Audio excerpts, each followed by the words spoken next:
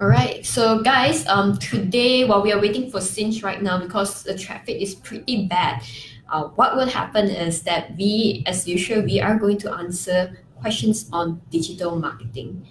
And there have been quite a lot of really good questions lately. Really excited to have to share it with you guys. Hi, I'm underestimating the amount of time it takes to get from the new office. Yeah, come on in. We have already kind of like started. Sorry. Nice, okay. Oh my god. So guys, so there are quite a number of questions here, and some of the questions are such from here. Some of the questions are like, how does Google My Business help you in digital marketing? How does TikTok help us in digital marketing? How would AI help in digital marketing? There are all sorts of questions that we have collected throughout the week. So if you guys have any questions by yourself as well on yourself, feel free to type those questions in. And we are very excited to actually share this session with you. So just a quick one. This session is with Xinch. Hi. Right? And Sorry to keep you guys waiting. and one of the key things while we are doing this is we really want to educate the market about what digital marketing can do for your business. And at NEXT Academy, Xinch is actually the person behind the NEXT Academy's curriculum for digital marketing. And for Xinch herself, she's a digital marketer. Don't reveal my age. Okay. No, it's okay. It's all cool. Yeah, and you know what?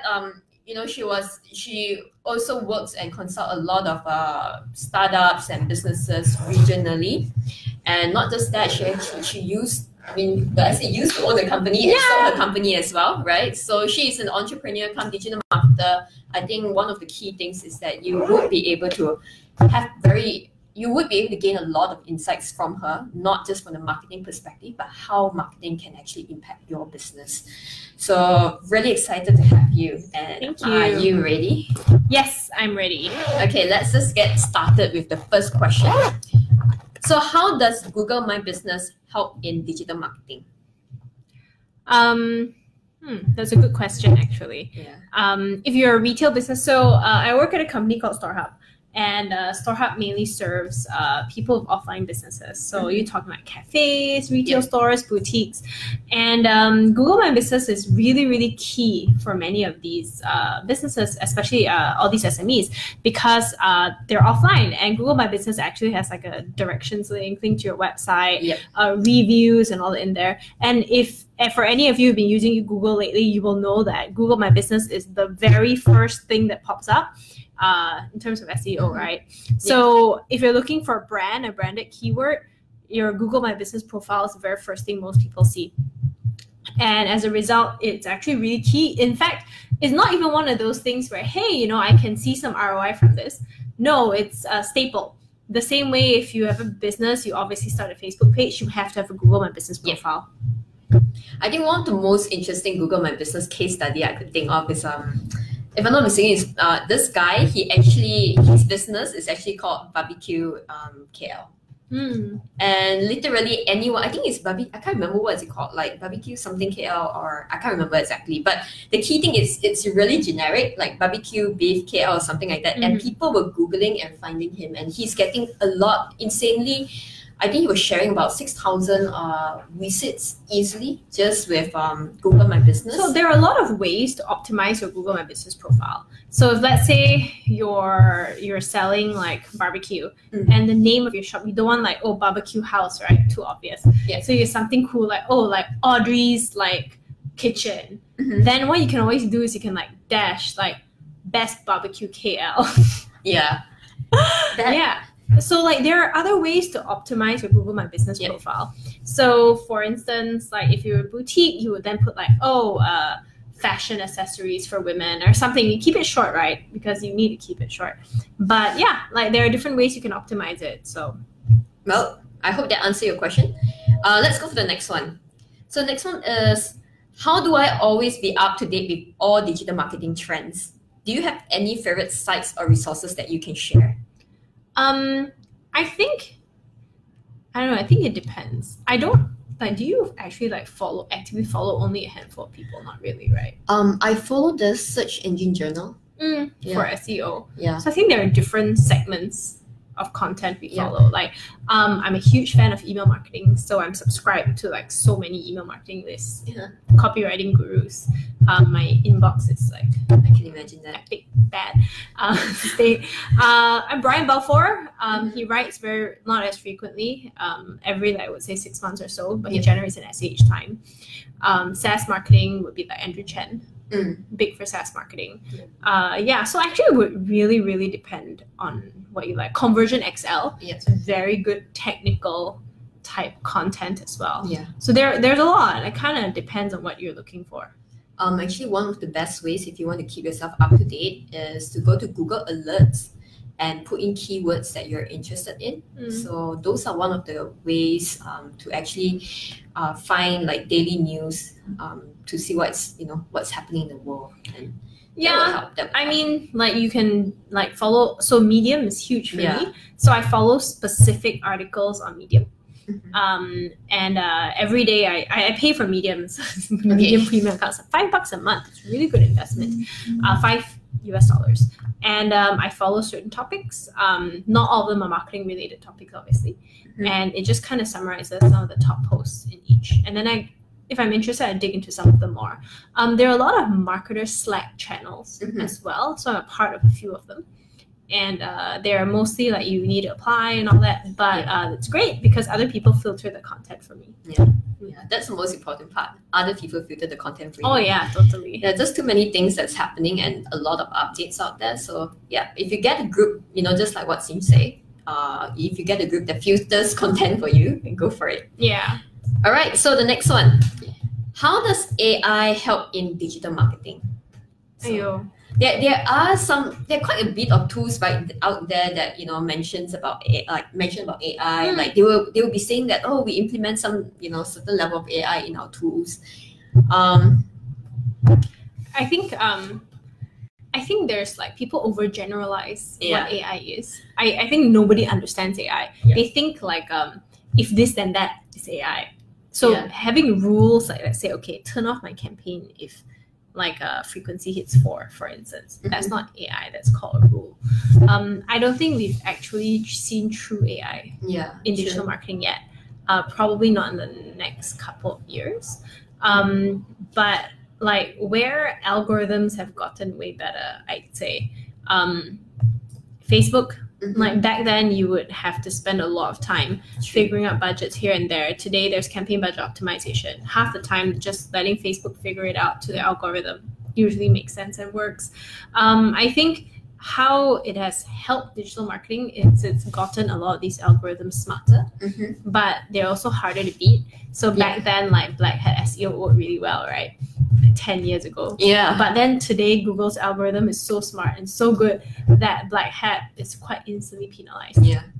So I mean I don't think we've seen like at least not today. Not today. Maybe in 5 years. There are quite a number of tools that says that they have AI in them and so on, and I give it a try and I'm like, that's not AI. It's not AI. So probably we'll wait a bit. So far I've not seen one that really showcases AI. Not yet, at least. Jericho Panda says, shout out, please. Like, hello. Hi, Jericho. Is it Jericho or Jericho? I don't know. I have no idea. Shit. So we've got quite a number of people on now, like 23. Victor says, hi, Audrey. Hi, Victor. There are like 22 of you, like Alex, Peggy, like Jimmy Ngoo, familiar face. So hi, everybody. We're kind of just doing like a quick Q&A about digital marketing. And I think some people before this have submitted some questions. So we're kind of running through some of these questions. But if you've got any burning questions with regards to anything to do with digital marketing, please feel free to drop a comment. And we will usually prioritize questions that come in the comments, even though I know Malaysians don't really like to. Fair enough. Ask questions like, hi, Victor. So there are a bunch of questions here about about how do you write a good caption and what makes a good caption. I'm assuming, I don't know who asked this, but I'm assuming you guys mean like a good caption for an ad. I guess so. Like let's just say one for an ad, maybe one for let's start with an ad, right? I think like good copywriting, caption is all about copywriting. And good copywriting, at the crux of it, is a good understanding of user psychology. Yep. So if you understand your buyer well, your customer profile, you understand like generally how people think, then that's what's good. Because what's good for one person might not be good for another person. Yep. So there are really very few tips and tricks here. Like some resources to like good caption writing, good copywriting in general. I really like the book Wizards of Ads. That was actually really good. User Psychology and Influence by Robert Cialdini is actually quite excellent. I have an ex-colleague and a good friend. She runs, she's Canadian, and she runs a copywriting YouTube channel. Her name's Alex Catoni. You can actually just go Google her. She's got really good resources in terms of a good copywriting. Nice. And actually, if you want to write like captions for the Malay audience, right? I know, right? I know which one you're talking about. Okay. Seafood Facebook ads is quite good. Yeah. But there's this other like ebook. I think you gotta Google this. It's like Macam Mana Buat WhatsApp Sales or something like that. It's actually quite good, like to learn how to write copy for the Malay market, because the Malay market is so different from the English market. Yeah. So I think one of our best performing Malay ads is like the captions like system post yang paling cun. I'm like, okay, that totally would not work. And do you need to repeat anything 3 times? Yeah, we usually repeat like bullets and like very informal. So what's good for A is not good for B, right? Yeah. But you have any thoughts on that?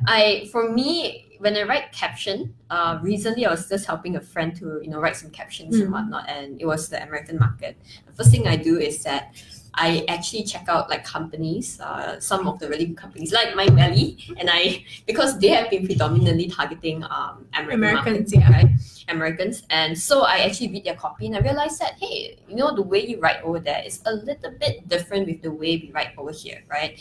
And so I actually look at it and I kind of just follow it as well. So that's the way I go about it. So and what I do is that I just pay attention to how they actually write, and I realize that the first 2 or 3 sentences is always a very provocative question, right? And that's what I noticed, and maybe that's why all their ads seems to be very consistent in that manner. Then I just try to follow it as well. We do that too for the Malay market, and I would say even the Chinese market. I remember one of our best performing like ads, this was a while back, was like do you want to be like Ma Yun, like Jack Ma? Do you want to be like Jack Ma, right? And like at that time, Jack Ma dominated news a lot, so like a lot of people would click on see more. Fair enough. Yeah, so I think that kind of ties into like, the difference between marketing the Chinese market and the English market. So like one of the things that I kind of realized marketing to Chinese versus English versus Malay markets here in Malaysia is that the vernacular speaking markets, which is like Malay and Chinese, they take up a majority of the people you can target on Facebook. So English urban is still very limited. That's one. Second thing I realized is that they're both driven by cult of personality.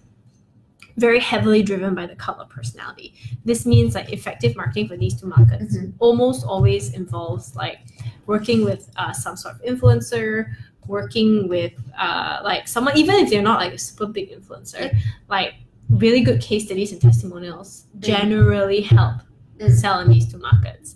And the copywriting styles for both markets are not that different actually. Just different language. Yeah, it's just different language. It's like we do long copy versus short copy tests all the time, and Chinese and Malay markets, long copy always wins. So yeah. Like and there's not a lot of Chinese content in Malaysia, so there's a good opportunity to capture a lot of attention if you do. Nice. All right, so I hope that answers your question. Let's just go on to the next one. So Nirmal asks, any tips on how to run digital marketing for a recruitment firm? Lead gen for clients. Like sorry, I just wanted to clarify. You lead gen looking for clients for your firm? Or are you looking for are you looking for candidates for your clients? See, they're 2 totally different things. Okay, if you can just kind of reply that comment, or we can get to that in a bit. Yep. So in the meantime, while we wait for Nirma, let's just go on to one of these questions here. 36 people. Hi. Okay, so the next one is, should I respond to every negative comment on my social media page or just let them be? Respond. Yeah. Respond. So I think the way you respond, don't fight back. Try to change it around in a more positive manner. I know that there are a lot of keyboard warriors out there who would want to attack you left, right, and center. Even if they are not your customer, they will also attack you because maybe they are your competitor. For you, mainly is to actually not fight back. Don't use fire to fight with fire. Try to spray some water on. Don't be another keyboard warrior. Yeah. Like I say most definitely, but there are certain times where you shouldn't. So in the past, like a company I consulted for, they had a customer who felt a little bit wronged, and he was very keyboard warrior. He would comment on all of their ads. Like every single one of them, the exact same comment. Yeah. And in that case, I advocate not replying because you're kind of making it worse. So we would just we would hide it and then drop a PM. So we would just see, as long as you can hide it really, really fast. Yeah. Because they're not looking for a response in that case. They're just looking to yell. Yeah, true. And there's nothing you can do when they're looking to yell. Yeah. Otherwise, be polite, try to take it offline. Do not get into a debate on a comment chain with a customer. Please don't. And also try not to be funny, because sometimes if they're really, really pissed off, funny will piss them off even further. Very true. So I hope that helps. I think crisis management it's really important and can get really tricky. There's this particular company. The person was so upset with this company that he actually built a dedicated website just to bash this company. There are people who do that. Yeah.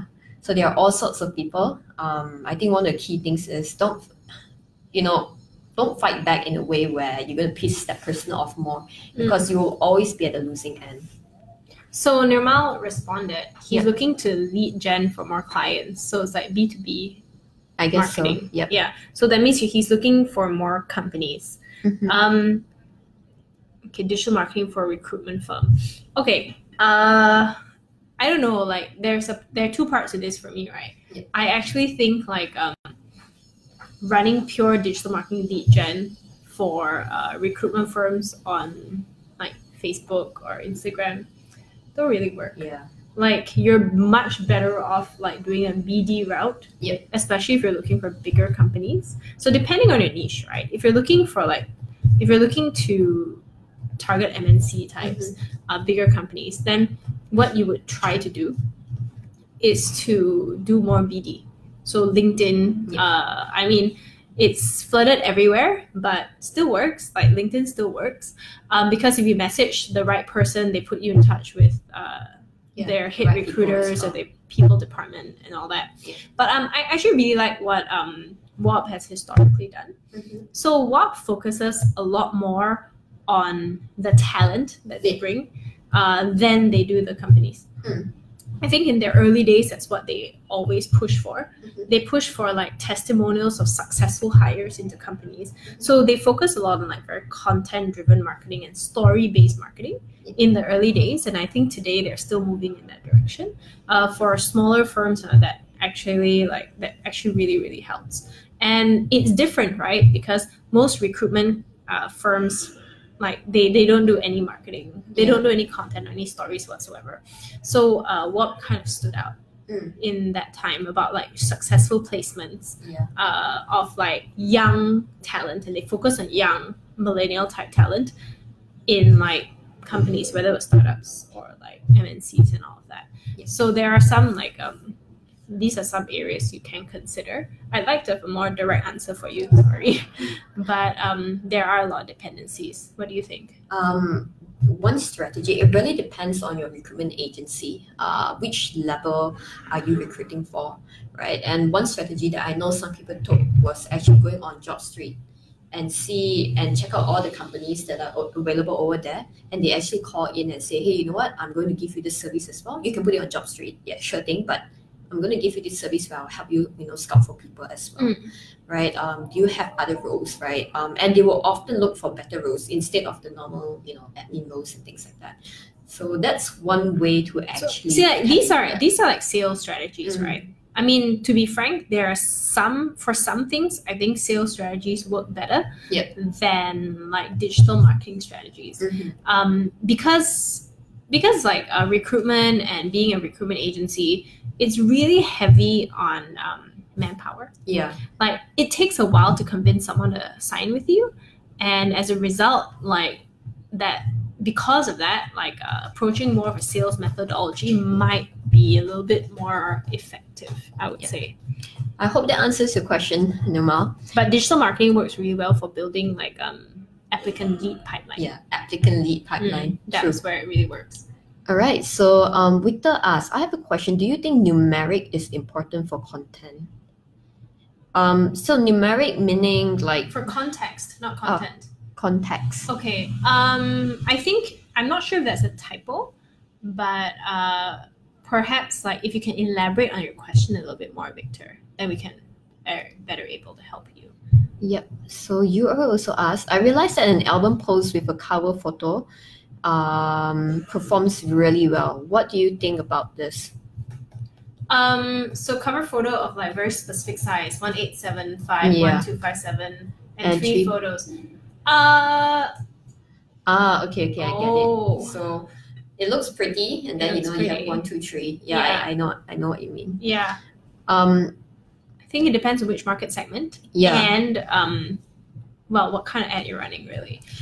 It could work well for you. It could work really poorly for someone else. Yeah. I would say just try it anyway. I think we tried it before and it worked better for some segments versus others. This also indirectly answers Willing Mrs. Lim. Yep. Is it possible to do ads on Facebook for a Facebook photo album? Yes, you can. But I would recommend that you stick to 3 or 5 photos max. Yeah. Actually 4 or 5 photos max. I wouldn't recommend uploading an album of 32 photos and consistently updating an album of 32 photos. What's the purpose here? What are you trying to achieve? Yeah. So she also asked if you want to add on more photos. That's why later. Okay, fair enough. So just like what Xin say, 3 to 5 would be good so that people will not be bombarded with too many things, but being able to focus on the things that you actually want to present to them. Okay. Thank you for your answer. I'll try that in my new ad set. Will update you guys. You're welcome, Victor. All right. So I think we may have one more question. Some time for one more question. So I think do we have one more time for one more question from the audience or from our list? I think if you guys have any questions, just write that in. We're just going to answer one more, and then we're just going to take up one more over here. And I think so. Your most burning question, now is a good time. Yep. So in the meantime,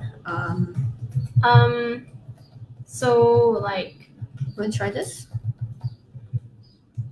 Sure. Okay, so the question is, how do I increase my followers on IG? I have constantly produced content, but I don't see my followers growing. I think there's a difference between producing content and growing followers. There's actually a huge difference. You make content not necessarily for discovery, to engage your audience. Yeah. Some content will obviously engage your audience and some won't.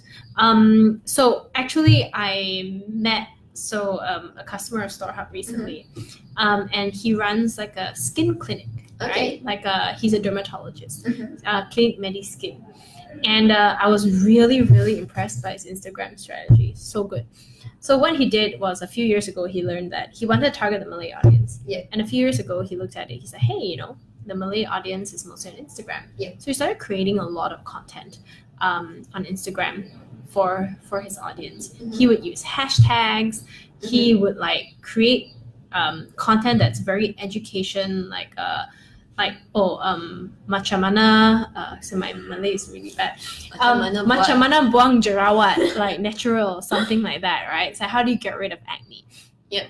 And then he hit like this. He was just creating a lot of content, using a lot of hashtags, distributing his tagging like the people who engage with him, tagging other products and all that, just creating like engagement on his Instagram page. And then one day he hit like pretty like a jackpot with very engaging content that went viral. And then eventually his growth tapered a bit again. But like about a year plus ago, he realized that, hey, every time he does this really shitty video post, it would get more engagements than a picture post. And he observed other people's Instagram profiles and learned that, hey, so some of these Instagram profiles that have videos have more engagement than those without videos. So he started doing like really simple, using his MacBook, like sitting and just recording simple videos for his Instagram profile. And like he started producing more and more videos. Now, like, how does that answer like this question, right? The question I have is that, are you producing really, really good content that people want? That's number one. Number two, unfortunately, I have to ask this. Are you boosting your best performing content? Are you advertising it to your target audience? Because that's actually one of the best ways to grow followers. Are you using the right hashtags, tagging the right people? There are ways, for instance, like if you have customers, doing like customer videos with your customers, features for your customers, tagging them so that they then tag other people. Now, those are some of the ways that you can grow your Instagram followers. If you want to grow super fast, then obviously you pay for it. Yeah, but I would say don't pay to get followers. Pay to boost your best content and get followers from there. Then you get the most relevant type of audiences. What about you, Audrey? I really like what Gary Vee said, right? Because there are not everyone has all the money in the world to actually say boost content and whatnot. And in the early stages, in the story that you gave me, or the story that you shared with us, is that he actually engaged with people. So in other words, this is also what Gary Vee said. You actually need to actively go out there, right, on your Instagram and engage with people and just say, hey, how are you? Or I like your post, right? Why don't you check me out? Not just that, but also really engaging on why you like them. And when people read that, people also feel the urge to actually come back to you as well. There are a lot of really good Instagram bots out there. Actually, Google Instagram bot, right? And you kind of connect your profile. It's a bit not so kosher, but you can connect your profile, and let's say you can say, okay, I want to comment on any topic that is, and any post under this hashtag, and then it will like drop a comment. I mean, there are some of these methods that if you do it well, like it is not weird. It doesn't have to be weird. So you can Google like an Instagram bot. There are quite a number of those, and I think a friend recently told me about it and how he was trying it out. So I urge you to give it a shot and let us know. Please let us know how it worked for you. Just be careful, because like sometimes Instagram bots might actually trigger something and they will ban your account. Oh yeah, of course. So for instance, right, don't send like 200 comments a day. It's like 10. Like 5, like vary it up a bit. Don't go for the most popular keywords. Go for the most relevant keywords. So I think like I've been hit by some Instagram bots in the past, and I think it's because I post pictures about my dog.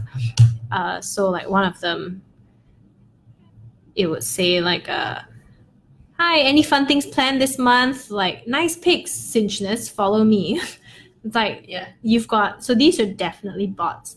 But they're not too weird, and they only came when I posted an image or a question about like my dog, my cat. So definitely more relevant content. And if you're going to use a bot, make sure the questions or the way you interact with people, make sure it sounds human. Don't make it sound very bot-like, because bot-like means that when I read it, I'll be like, oh, this is probably a bot, I'm not going to follow you, right? But if you're going to make it sound more humane, right, sound like you're actually speaking to me, that would be a very different feeling altogether. Is there any more questions here? Yeah, so there's actually one question about TikTok. So we can only do one question, and I'm not sure I'm the most qualified to answer it, because I actually have never done any TikTok marketing personally. But like, what are your thoughts on marketing in TikTok? And do you girls have any good experience from it? What about you? So You've been doing TikTok recently though, right? Not really. I saw a few posts. I tried it just for fun. Not really. It's actually quite a bit of work. Yeah, it's so much work. Like everybody I know who's on TikTok is the content level of content production is super high. Yeah. And like in order to engage with it, you have to really invest. Yeah. So I was talking to my aunt yesterday, and my aunt she's from the marketing line as well, and she was saying, she was just sharing about her observation on TikTok, and she was saying that people on TikTok are people who generally are consumers, obviously, who love entertainment, who love probably would be very similar to the to entertainment, to gossip sort of things, right? So by hearing that, right, it really means you also need to think about, what kind of, just for Malaysia, I'm not talking about worldwide, okay? Yeah, worldwide might be very we don't really know. Yeah, I know that in China, it's very different. China, it can go from educational posts all the way to people sleeping and people live streaming them sleeping, and you have all sorts of people over there. But in Malaysia, what you find, what my aunt found is that a lot of them are mainly still there to entertain themselves, which is why you go on TikTok, it's always all about the singing, dancing, entertaining content, like BuzzFeed in the early days. Yeah, so maybe it's not for all sorts of business, right? I think in this case, just with what I've just told you guys, is that this audience group may not be suitable for all the businesses. But if you think that your business could be suited for people who are young, hip, wants to be seen, wants to love dancing, love entertaining themselves, and love to see how other people entertain themselves as well. Yeah, if those are your target market, then go for it. I think TikTok is particularly appealing for the young segment. In fact, I would say young and suburban segment. In fact, there's a huge suburban population on it.